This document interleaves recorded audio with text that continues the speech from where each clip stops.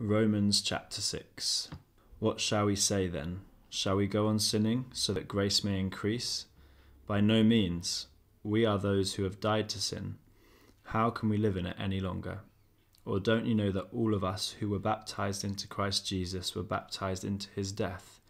We were therefore buried with him through baptism into death, in order that, just as Christ was raised from the dead through the glory of the Father, we too may live a new life. For if we have been united with him in a death like his, we will certainly also be united with him in a resurrection like his.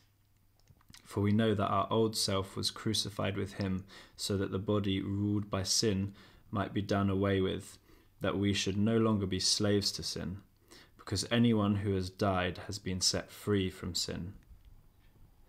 Now if we died with Christ, we believe that we will also live with him. For we know that since Christ was raised from the dead, he cannot die again. Death no longer has mastery over him. The death he died to sin once for all, but the life he lives to God.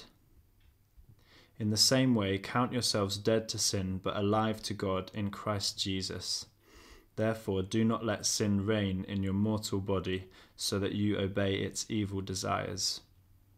Do not offer any part of yourself to sin as an instrument of wickedness, but rather offer yourselves to God as those who have been brought from death to life, and offer every part of yourself to him as an instrument of righteousness.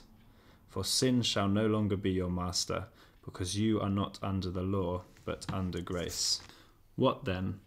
Shall we sin because we are not under the law, but under grace? By no means.